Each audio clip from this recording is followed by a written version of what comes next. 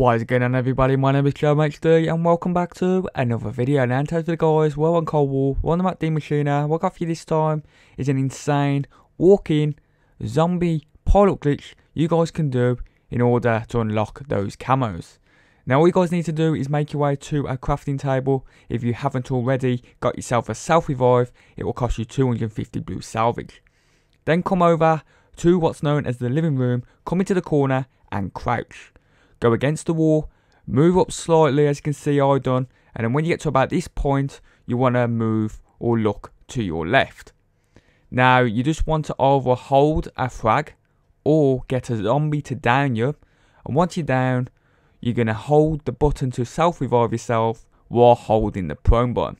Now if done correctly, you should revive yourself, you should be in prone. Then move yourself to the right while in prone until you get to the left side of that pillar. Now from there, you'll be in the perfect location and the perfect spot for all the zombies to pile up below you, which is absolutely awesome. Not only the zombies will pile up, also the hounds will pile up, and you'll be able to pick up those drops as long as they are close to you.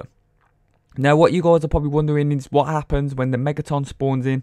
Now he is perfectly fine, because what will happen is you can see on the minimap, he will spawn in and he'll pile behind the wall. So he'll spawn and pile in the pond location.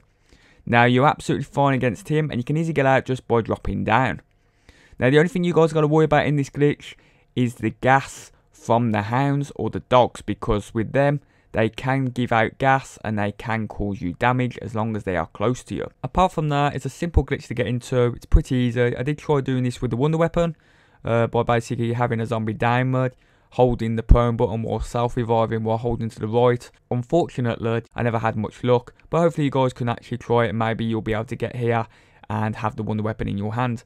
Apart from that, big shout out to the founder. Their names will be in the description. I believe it's Silent9 and Z-Line. Go check those guys out.